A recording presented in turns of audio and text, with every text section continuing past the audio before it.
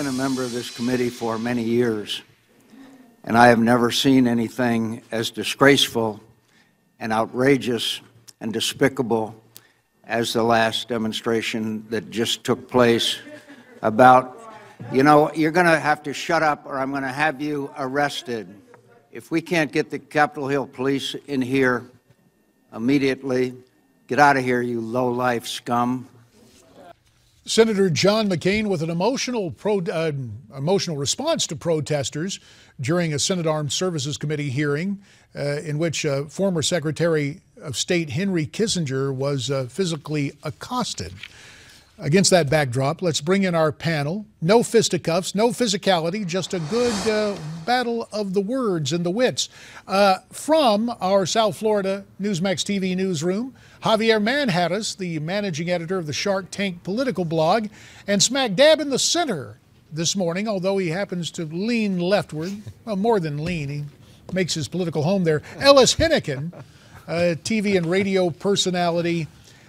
Things can get rough in committee hearings, but the notion is the public is allowed to come watch, not to comment.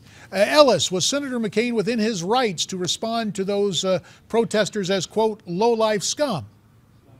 Well, listen, it's theater on all sides. Let's recognize this. By and large, though, I find, J.D., that when you want to object to someone else's decorum in a somber environment, using terms like low-life scum maybe isn't the best way to maintain the highest tone. However, everyone understands the drama here. The Code Pink people are there to make a mess. They expect that maybe they'll get arrested. McCain is playing for his bleachers by being outraged. I mean, everyone has a role. Everyone plays their role. And frankly, in the end, nobody gets hurt. Yeah, but Congress ain't entirely kabuki theater. Javier, your take on it? Mostly. No, you know what, JD, I agree with Ellis 100%, and it is mostly kabuki theater.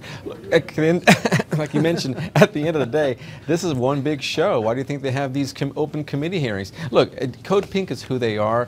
They've proven who they are, and look, they can do whatever they want, just like everyone else. We have the right to speak our mind. But yeah, these fools deserve what they got, and probably deserve worse because of opening up and interrupting the meeting how they did. But you know, this is par for the course for them. This is expected of them. Forgive me, I don't want to play Pollyanna to you sophisticated cynics, but there is a role to be played for public hearings, the congressional role of oversight, the congressional role of holding people accountable, the congressional role of a public recitation and discussion of policy priorities.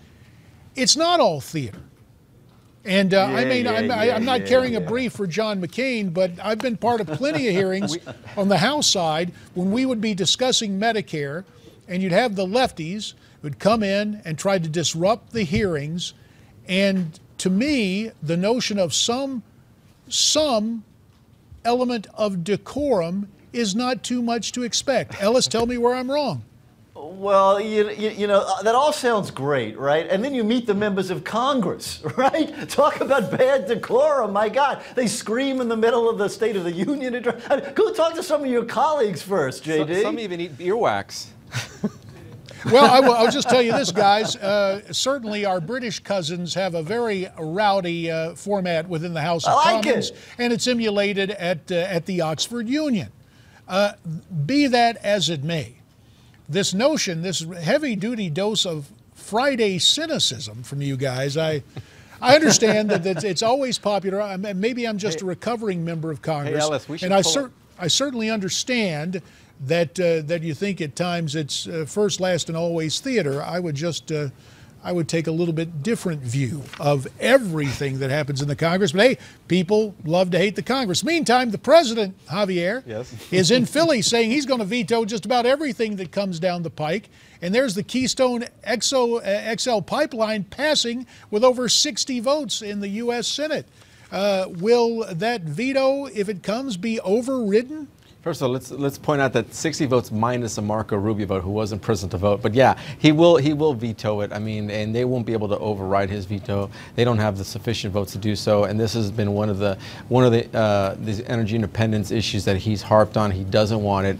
He's capitulating to he has capitulated to his lefty base of the tree huggers, so to speak. But he'll veto it probably real quick. Let's let Ellis get his shot. Will it be theater, Ellis, if he vetoes it? I love, by the way, when Javier and I beat up on you. I think that's a good. Look, that's I a can good handle. pattern I got broad shoulders, pal. I can handle that, no problem. I'm happy to set you both straight. Listen, good. Thank you, sir. We will continue this very interesting discussion with our political panel. Ellis, Henican, and Javier Manjarres return when we come back.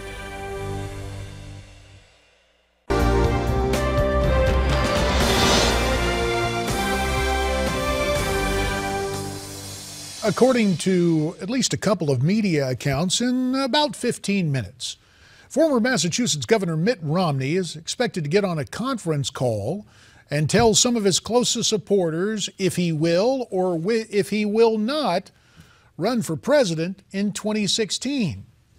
That's great fodder for our political panel. Let's reintroduce them.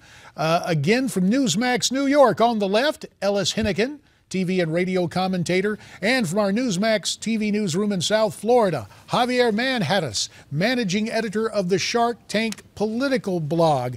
Javier, what do you expect Mitt to do in this conference call this morning at 11 o'clock Eastern?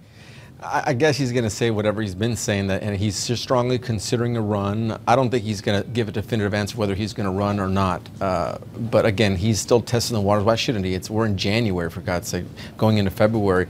Jeb Bush is going to be his biggest opponent if he does run. They're going to take away from one another. So why should he wait? I mean, why should he make an announcement now? He should wait at least 3-4 months, I think. So you're telling us it's just going to be an update, and I would imagine the reason for that is all the legal encumbrances if he were to suddenly declare himself a candidate, the certain things he could and perhaps could not do. Ellis, is this way premature, and is this an example of overeager reporting? Do you expect him to tell those supporters that he's going to run or not going to run?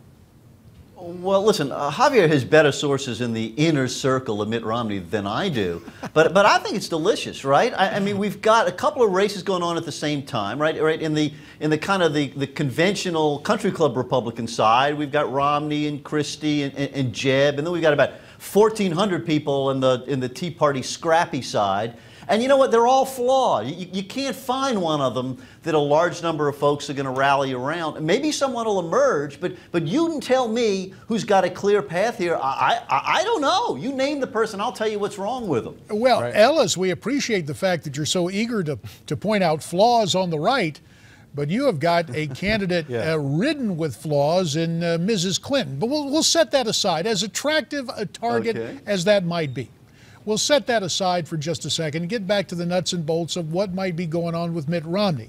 Javier, you were just back from Iowa. We got talk last night that the guy who coordinated the Romney campaign in Iowa has switched to Jeb Bush. If you couple that with the fact that we're going to get some sort of announcement, does that kind of show Romney taking a powder? No, there's a ton of strategists around the country who are considered the strategists, like this guy Kokel in Iowa. Look, at the end of the day, there's no shortage of, like I said, of strategists and staffers. Romney has money. I think he's got like $2-3 million already in his coffer, so he's got a leg up on Bush and everyone else, even though Bush is raising a lot of cash. Look, I would, if I was Mitt Romney, I wouldn't sweat it at all. I wouldn't worry. Well, now, Ellis, just tell us why.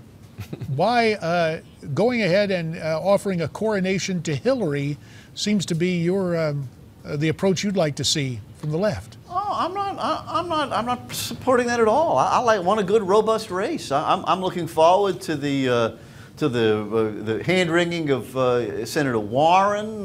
You know, maybe we'll hear something from the state of Vermont, if you know who I'm talking about. Howard Dean. There could be some things. Bernie would actually have to. Bernie would have to register as a Democrat. He's an independent socialist. Might make the race? Right now, Bernie Sanders. I mean, I do think that the Democrats are going to have an easier path finding a nominee than you guys are. But you know what? I love it. I think the rough and tumble of the primary process is exciting. It keeps us busy and gives us something to talk about. And, you know, I'll make you a deal, J.D. You find no flaws in Hillary, and I won't find any in your guys. We'll just let them self-destruct on their own. How about that? Well, I will tell you what. As one who has been through plenty of campaigns, I usually find if you win, you're a master campaigner, and if you lose, you're inherently flawed. So that tends to be the crucial. And there's a lot of consultants who'll take your money in the meantime. They're happy to take the money and then rag on you anonymously to certain publications. Boy, don't I know about that. Absolutely. Thank God for him. We welcome that debate on the Republican side. It'll be a slugfest, to say the least. Well, on that point of unanimity, we thank you for your time. Gents, enjoy your weekend and the Super Bowl. Ellis and Javier, thanks so much. Coming back with the way I see it about Sunday's big game.